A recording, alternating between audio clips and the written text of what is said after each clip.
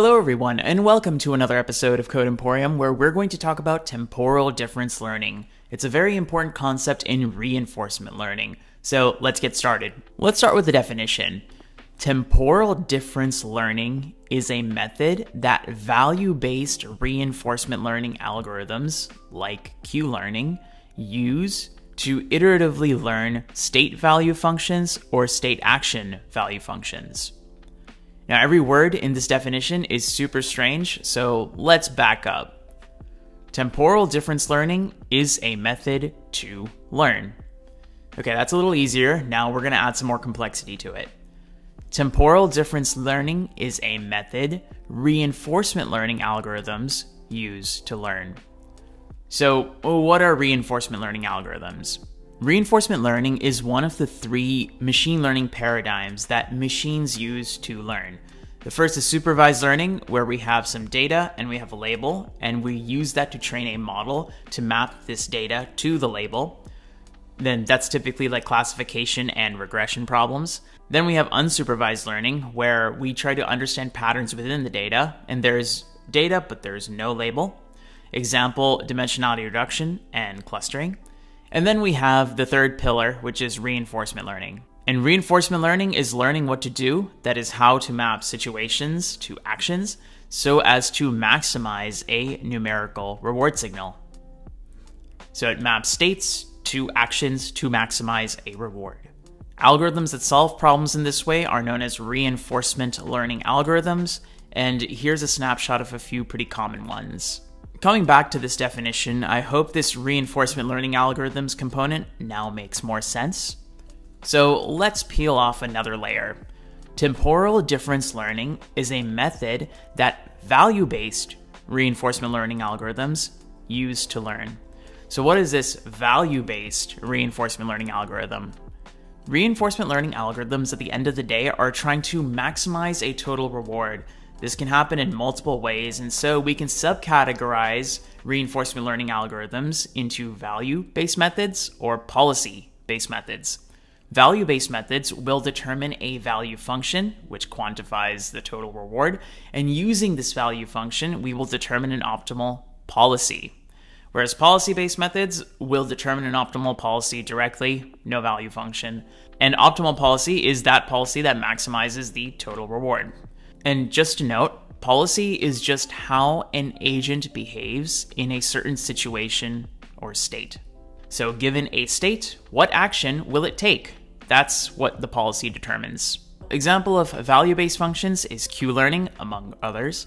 An example of policy-based methods is proximal policy optimization, among others. So now coming back to our definition, I hope this value-based reinforcement learning term makes a little more sense.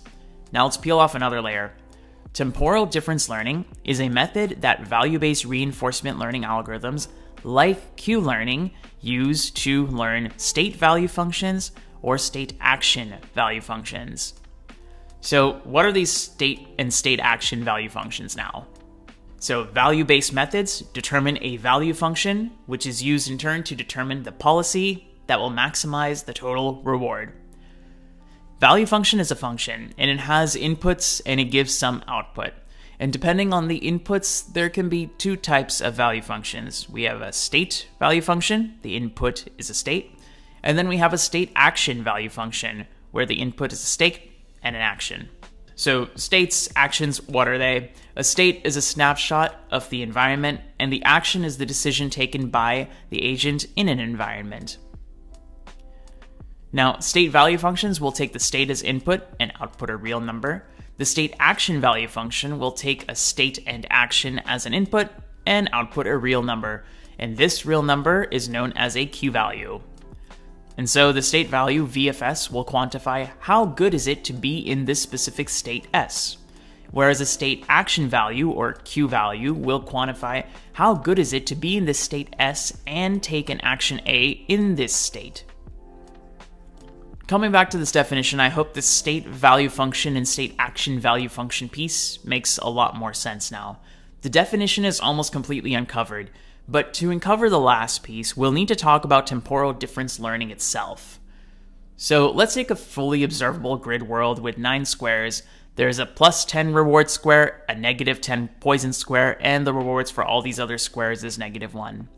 And the goal of our agent is to get to this plus 10 reward spot in the best possible way.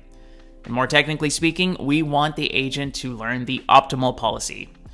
And let's say that we want to use a value-based reinforcement learning algorithm to do this. And because it's value-based, we need to determine a value function. Let's say that we have a finite number of states, and we start by storing the value of every state in a table, and let's start initializing it to 0. Just to be clear, the value of each of these columns should be how good is it to be in this state, or more technically, what is the total reward that I will see being in this state S1. Similarly, the value of state S2 is how good is it to be in a state S2, or what is the total reward that we will observe when we are now currently in a state S2. Say that this agent starts with the policy of exploration. This means that whatever state it's in, the action taken will be random. So the agent is now in state S1. It can take either a right or go down, but because this is a random policy, let's say that it randomly chose to go right.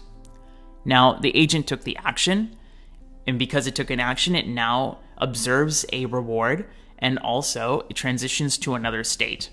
So the reward here is -1, and let's say that it transitioned into a state S2.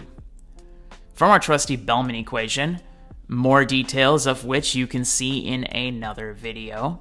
But from this equation, we know that the value of the state S1 is the reward that we receive transitioning into the next state S2, plus the value of the state S2. So this would be -1 plus, well, from our table, it looks like it's 0 for the value of S2 because we initialized everything to 0. And we get the total value of state S1 as -1.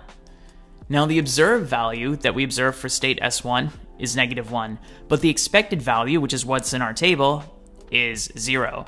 And the difference between the observed value and the expected value of the state is known as the temporal difference error. It's temporal because it calculates the error between two different time steps, and we are computing the difference between these values of these two time steps. Because there's a difference between these two values, we need to now update the value of state S1 in our table, which we can do by this formula. Now, alpha here is a learning rate, depends on how much we want to change our values or how fast we want to learn in the table. In this case, if you plug in the values, you'll get the value of state S1 is -0.1, which we can update the table. So this is the first time step. But let's go through another time step just to make sure that the process is clear. So now we are in a time step S2 in a state S2, and from here we can take multiple possible actions. And let's say that we go down. So we take that action, so we end up with the reward, which is -1, and then we end up in a new state. And let's say that this new state that we end up is S7, some state. We then use our trusty Bellman equation to calculate the observed value of state S2. So it's going to be the reward of transitioning into S7 plus the value of S7, which is -1 plus 0, -1. We then calculate the temporal difference error, which is observed minus actual, still -1. We then calculate the value of state S2, which is then to be updated in the table. And then we just repeat the sequence of steps over and over, updating the table values until we reach the end, and this is considered to be one episode. We can then perform multiple such episodes over and over again, adjust these values in these tables until they become stable. And effectively, the value functions are learned. And once they are learned, an agent, instead of taking some random action, it can now take an action based on the value functions in this table. So the value functions would determine the actions, which means that it determines the policy. Optimal policy, or the best policy, will be determined by what is the best value function given your state. In the textbook linked in the description down below, these are the steps that we just talked about. And so we come back to our definition for the last time. Temporal difference learning is a method that value-based reinforcement learning algorithms, like Q-learning, use to iteratively learn state value functions or state action value functions. And now, I hope this makes a lot more sense.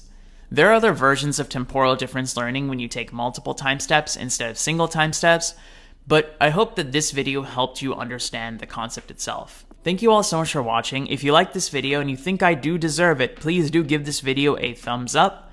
Also, don't forget to subscribe, hit that bell button for notifications, and I will see you in another one. Bye-bye.